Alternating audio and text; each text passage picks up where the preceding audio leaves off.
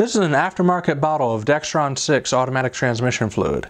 It's found in a lot of GM vehicles and a few other applications, and you may notice that there's a DEXRON III out there. For a long time, DEXRON III was the go-to fluid for GM automatic transmissions and power steering systems. Around 2006, GM started phasing out the use of DEXRON I, II, III and all of its variants in favor of DEXRON VI for automatic transmissions. This meant that anything that previously used DEXRON III can now use DEXRON VI. That seemed to be only the case for automatic transmissions because power steering fluid systems still called for DEXRON III in most cases. That's where this comes in. When I did my power steering flush video, everything that I looked up for the GTO said that the power steering system used DEXRON III. I knew that DEXRON VI was an upgrade over DEXRON III, so I gave it a shot. I'm going to be trying out DEXRON VI today.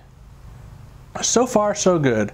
Ever since I got all the air out of the system, the steering has been smooth, the pump hasn't whined. Now, I can't tell you for certain that any vehicle that has a power steering system that wants DEXRON III will automatically just work with DEXRON VI, but if you have a vehicle that you're willing to take a risk on, it's something to consider. My GTO isn't exactly an experimentation car, but I knew if anything was starting to go wrong, I could flush it out before some real damage was done. Have you put DEXRON VI in your DEXRON III power steering system?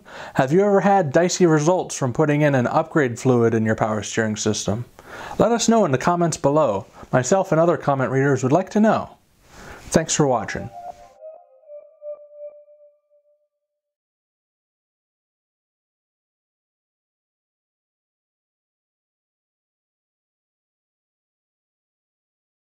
Ever since I got all the air out of the system, the smoothing has been fine. Oh.